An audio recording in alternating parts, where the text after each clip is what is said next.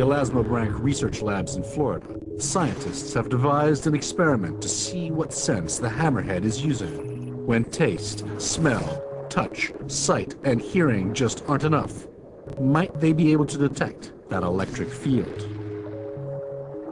By placing electrodes under the floor of the tank, they can replicate the electricity generated by a prey item. In theory, the sharks should be able to detect that minute pulse. It will get the sharks to come in and bite at the electrodes, just as if it were a fish or a crab or something buried under the sand. It will be the hammerhead's sense of smell that will first trigger the urge to hunt. Squid juice. Squid juice.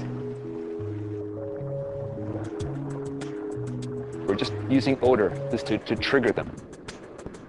We use different senses from different distances. So you can imagine a shark might get a smell of a wounded prey struggling just under the sand from perhaps tens of meters away. The shark goes into classic hunting mode, swimming in ever tighter figures of 8 to try and detect the source of the smell. But at the last minute, Steve throws the switch. Electrode is on. Right. Coming in. Strike. Gotcha. Good bite at 2. Good bite at 2. And All right. off. Okay, see, coming in fast. The electrode is on.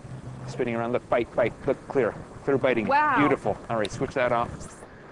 Other electrode on. Got it. Look at that. Spinning right around. Nice. Multiple repeated bites. That is very clear. Hey, that looks good. Score. Woo! Well done. All right.